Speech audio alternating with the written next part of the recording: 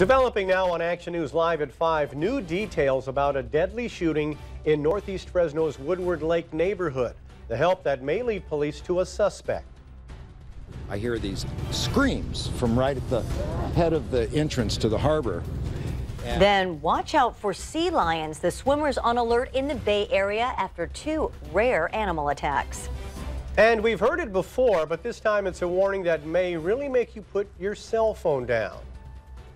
Number 1 in Central California. This is ABC 30 Action News live at 5. As the shots continued to go on, I thought that it was getting closer to my house. I was really nervous.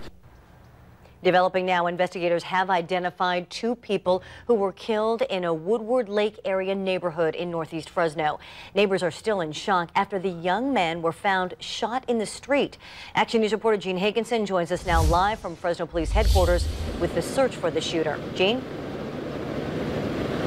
That's right, Margot. Police are believed to be hot on the trail of the suspect, the man wanted for shooting the 2 21-year-old men at Woodward Lake last night. The victims have been identified as Brennan Fairhead and Scott Gaffney. Their deaths a shock to this Northeast Fresno neighborhood.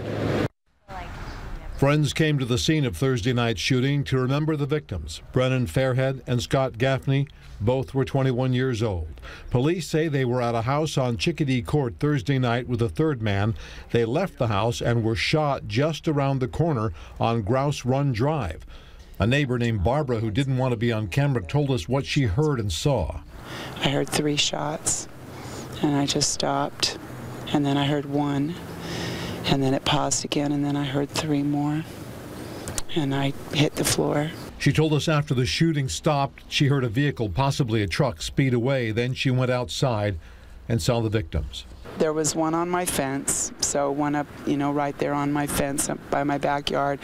That one, he was on his back, and then the one that was in the street was just face down. Fresno Police Chief Jerry Dyer is confident police will catch the suspect. We have an eyewitness that did see the shooting, and we believe that eyewitness is going to be able to identify the suspect involved. The victims, again, Brennan Fairhead and Scott Gaffney, both 21 years old, longtime friends. Fairhead graduated from Clovis West High School in 2015. Gaffney attended Clovis schools until 2014. The motive for the shooting still not known. Police are looking for a suspect. They believe they know who that suspect is, but they have not publicly named him. Reporting live from police headquarters in downtown Fresno, Gene Higginson, ABC 30 Action News.